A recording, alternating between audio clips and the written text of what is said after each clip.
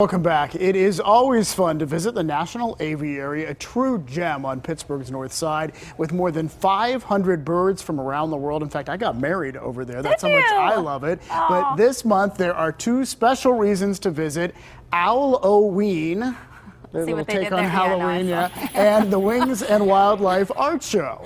Celina Pompeani is live at the aviary for us this morning to find out more about these fall festivals. Good morning again, Celina.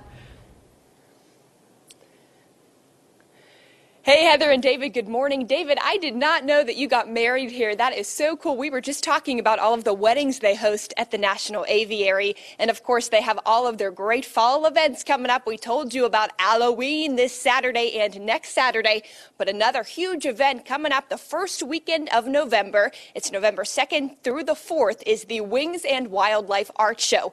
We have so many fantastic and talented artists from over 6 states coming in to showcase their fantastic work. One of them is right here, John Prasic. Come on in. Thanks for joining me, John. Let's talk about your piece here. This is a beautiful masterpiece. When did you create this? About 3.5 years ago. Hello, Pittsburgh, National Aviary. There's only one National Aviary, and it's here in Pittsburgh. Okay. I did this. I get sand from the Monongahela, but also I got grit, bark, and stuff, matter from the tropical rainforest, and it's incorporated in the painting. So it's an organic process that's part of the painting that's on permanent display. I'm quite honored. It's beautiful, and prints will be available for those to purchase? There's prints of this already been available in the gift shops here, so it's awesome. And the money goes right back into the aviary, so it works for everybody. Yeah, I love it. It's a great event. I know the big soiree benefit is on the 2nd, but then everyone could come and enjoy and purchase. I mean, this is a great holiday idea, great holiday gifts. Tell me how many years you have been involved in Wings and Wildlife. Go back a long time here. I grew up in Dormont, and let's go back. I'm oldest of 5 siblings. We used to come down here as kids and play and run around. It was the Pittsburgh Aviary, and they had a great art show back then, Wings and Wildlife. And you fast forward to about 4 years ago, it's back permanently, and it's wonderful. It's very tough to get in it. It's a juried show, so I made the cut this year. My wife made the cut, and other people, so we don't know. It's every year. There's so much competition coming in, a variety of people. So it's just wonderful. On a little note, I met my wife-to-be back here in 1988. It's actually 30 years next month, so Maria, hello. And my life has not been the same, but it's okay. We're all good to go.